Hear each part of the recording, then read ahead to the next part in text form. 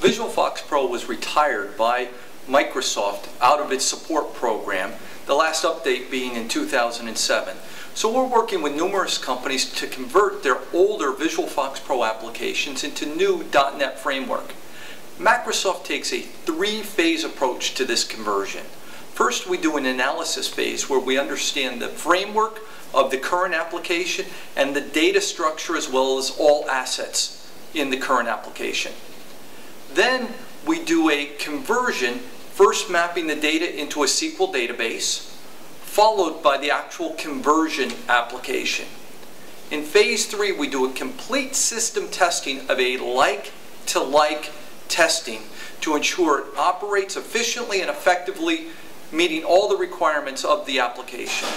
After these steps are fully complete, only then do we look at enhancements and product development that is available to people through the Microsoft .NET framework.